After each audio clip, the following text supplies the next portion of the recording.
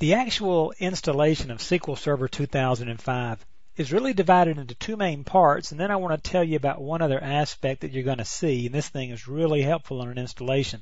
The first part of an installation is the component update. The second part is the actual setup MSI package. Let's take a look first at the component update. The component update's the part that'll really drive you crazy. It's where you'll generally get stopped. You'll try to run the installation, it'll run for a few seconds, and then it'll throw an error message and tell you it can't continue because. That's the component update that caught that for you, okay?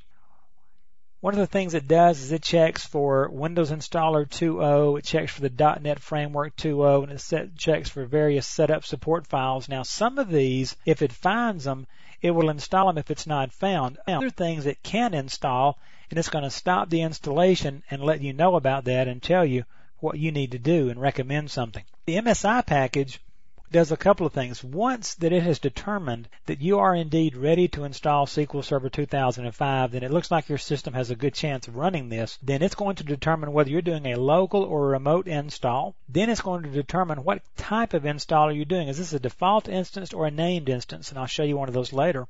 Then it will install whatever features that you told it to install, whether you told it to include analysis services, report services, and those sorts of things. Now, something that's really cool that's part of the installation process, it runs automatically, is the SCC, the System Consistency Checker. Now, what this little guy does is performs various system checks both before the installation starts and periodically during the installation, and it suggests corrections to you. That's its job.